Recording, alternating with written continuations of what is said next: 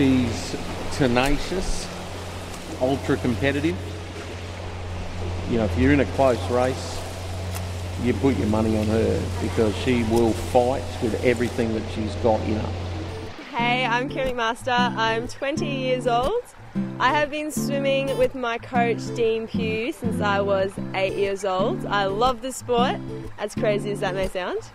I started swimming because my brother got burnt as a toddler and Big Brother was in the pool swimming and I was like, well, I want to do what he's doing. There's no way I'm not going to do what my big brother's doing. So I got in the pool. I had really bad asthma at the time as well and the doctor said it would be a good idea anyway.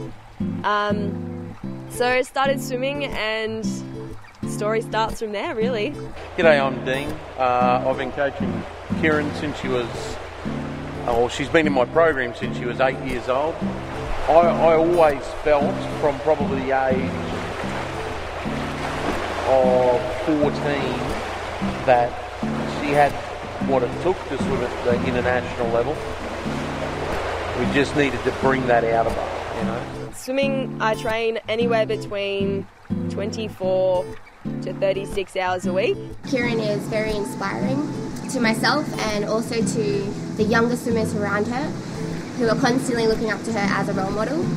I'm studying part-time at USQ. I juggle work, so I work when I can, which is really good to have an employer that understands that swimming for me is obviously first. So study is second, work is third, because if I can't work, it doesn't matter because Swimming Australia is very supportive at the moment with my career.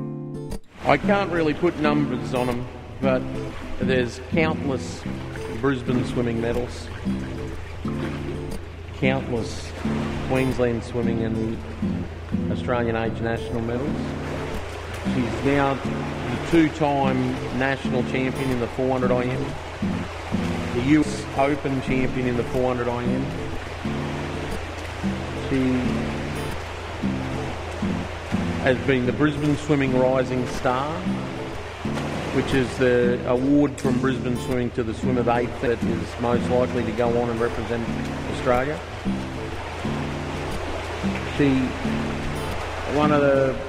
One of the best things is that every time Keryn's represented Australia, she's swum personal bests in every event that she's swum, and she's come home with medals.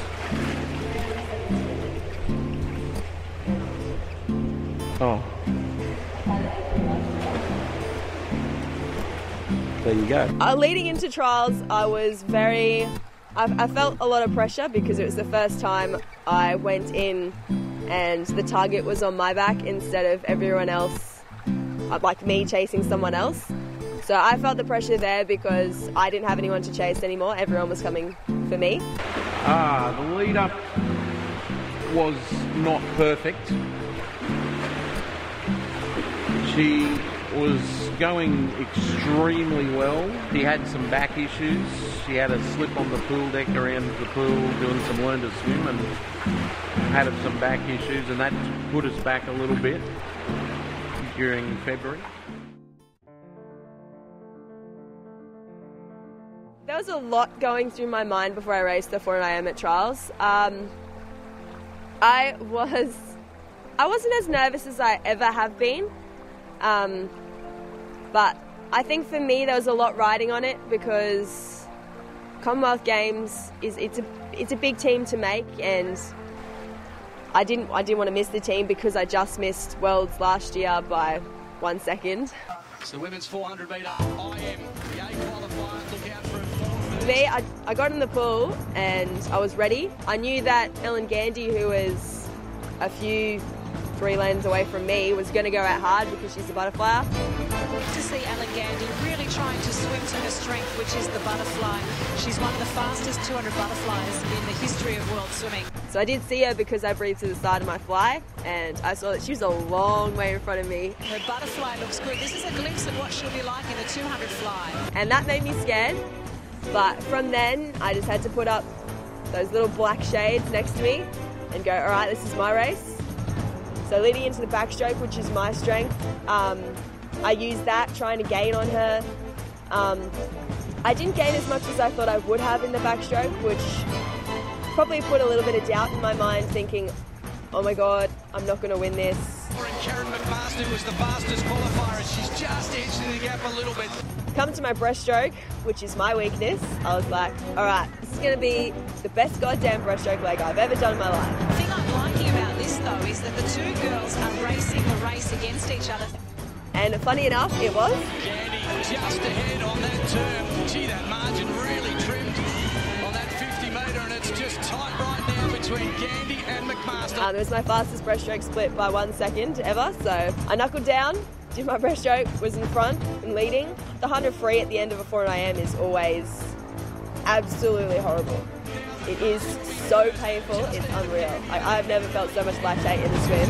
Hold on to your hats, because here we go. But head down, legs going. This is going to be so close on the qualifying time. She has to come back in at 29 seconds. She's giving it everything. The big six-speed kick, really try.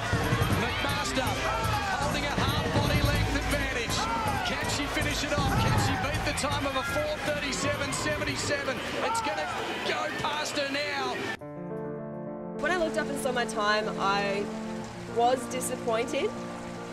I didn't feel like I had raced raced the race, done my race plan how I should have. So I looked at the time and it was 0.4 outside my best. For me, I didn't think of the Comm Games at that point. I just saw the time and I wasn't happy with it, so I didn't smile post-race. I congratulated everyone next to me though, and I was really happy for them, but I think for me, I could have swum that race better. The feeling for me was a lot different than the feeling for her, because she went into the race believing that the A standard was the Commonwealth Games selection standard, which it wasn't. It was the Pan-Pac selection standard.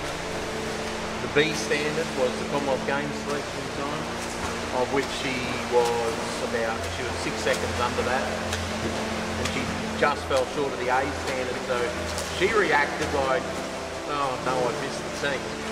I think it's definitely mixed emotions when you hear you're on the Commonwealth Games team, you're on your first Australian team, congratulations. You worked so long to achieve that one thing, your first Australian team. It is weird going into university the day after you made the Commonwealth Games team, because obviously people don't know you, people don't necessarily watch the sport of swimming, so for me it was just like any other day. I have to separate myself as a swimmer to myself as a person, because the two of them, they are very different. Myself as a swimmer, that's my swimming world and that's where I am most comfortable. Myself as a person, I'm still trying to figure out who that is. So as much as I would love to just run into a room and tell everyone, hey guys, I'm on the Commonwealth Games team, for me it was kind of also settling the fact that no one knew, because I could still be me and not have the pressure. So yeah.